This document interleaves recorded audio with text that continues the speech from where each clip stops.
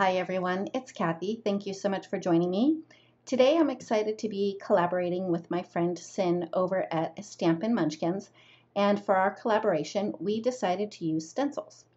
So the products that I'll be using are the whole Shebang stamp set from Cas-Ual Fridays, the Currents stencil from A Colorful Life Designs, the Don't Worry, Be Happy stamp set from Paperie Ink, and the Giraffe Stencil from Whimsy Stamps.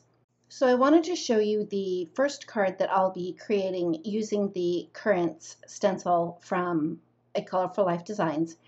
But the second card that popped up, the card with the mermaids and the fish, that was my very first time in using the Currents stencil, which, being that it was called Currents, I automatically saw that as water, so it worked very well for my little mermaid and fish cards.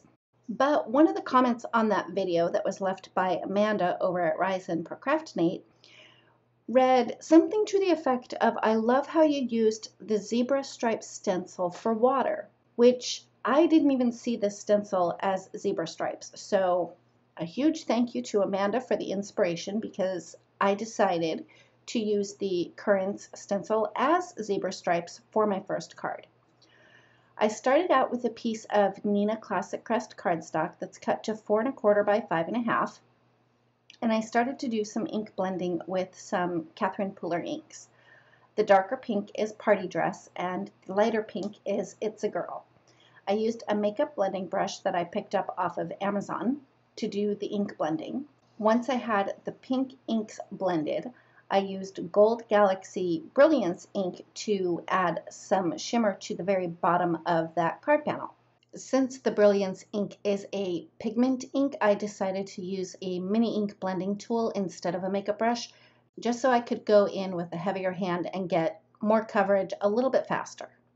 After the ink blending was done, I placed my Currents / zebra stripe stencil on top of the ink blended panel.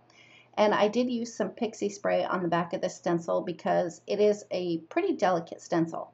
Then I used a smaller ink blending brush with Memento Tuxedo black ink to do my stenciling. And I did go in with a very heavy hand on the stencil because I wanted to have the black stripes be very deep black. And a tip for using this stencil, you'll notice that I have it actually in a horizontal orientation for the stenciling, and that I was going in an up and down motion with the blending brush.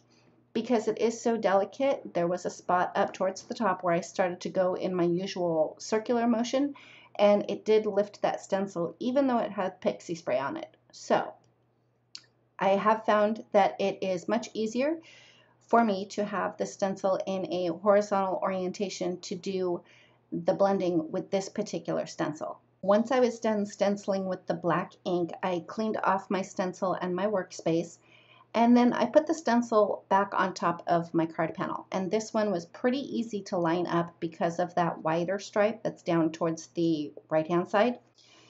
And then I grabbed some Martha Stewart glitter paste. I mixed it up really well, and I used my palette knife just to apply the glitter paste up at the very top of the card panel. Then I grabbed my stencil pal and I used that to drag the glitter paste all the way down that card front. And I have found that this little stencil pal makes it so much easier to spread the glitter paste around.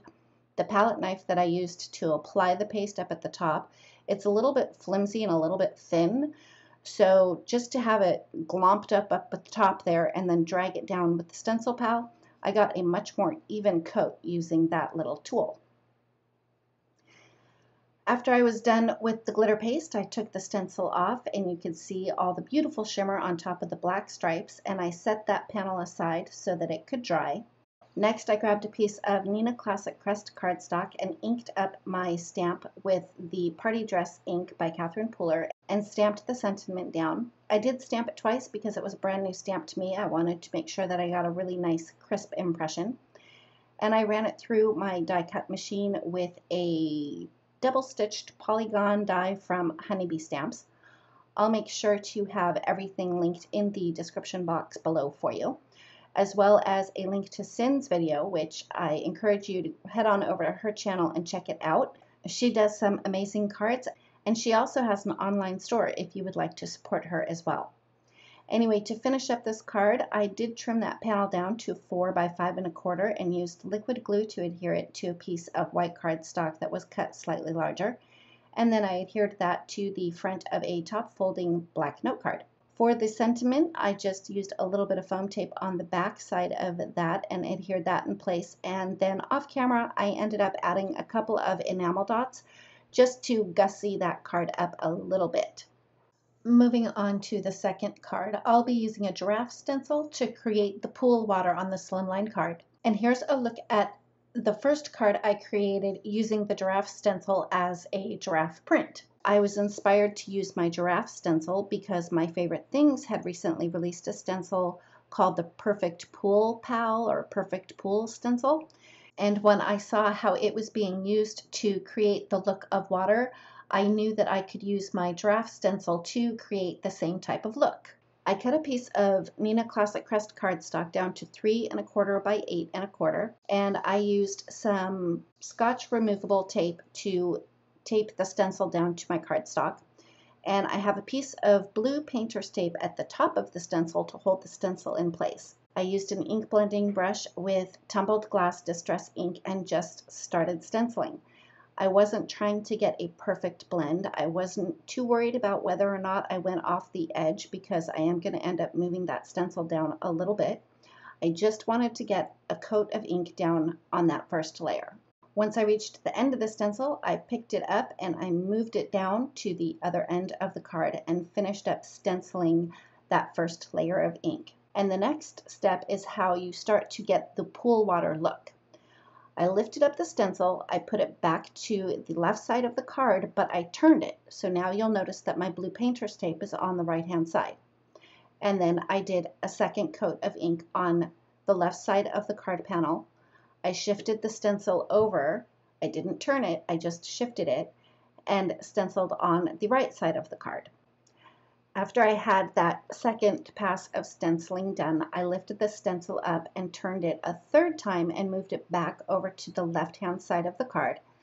And now you'll notice that my blue painter's tape is on the bottom. Once I finished stenciling that, I scooched the stencil back over to the right side of the card panel for a third time and did another coat of ink. Again, I didn't turn the stencil when I just scooched it down the card. Once I had all of the stenciling done and I removed the stencil, I did go over that card panel just to fill in some of the white stripes that were left behind, just so that they weren't quite so bright white. To finish up the card, I used the wonky stitched slimline dies from Cat Scrappiness, and I cut a frame using Neenah Classic Crest cardstock. I used liquid glue on the back of that and adhered that on top of my stenciled panel.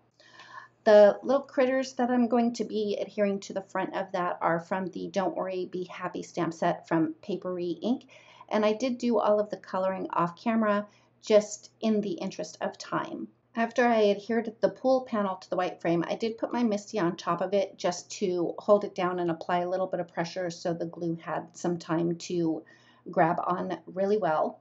Next, I used my tape runner and adhered that panel to the front of my slimline card. And my card base is also from Neenah Classic Crest cardstock, and it started out at 8.5 by 7. Then I scored it at 3.5 on the 7-inch side, so my finished card is 3.5 by 8.5. I did have my brother's scan and cut machine cut out all of my little critters for me. I used liquid glue to adhere all of them to the front of the card, and that finishes up my second card for today. Thank you so much for joining me. Don't forget to click that link and check out Sin's video. If you like this video, please give it a thumbs up. If you've not yet subscribed, I'd love it if you would. And don't forget to ring the bell so you're notified every time a new video is posted. Thanks again, and we'll see you next time.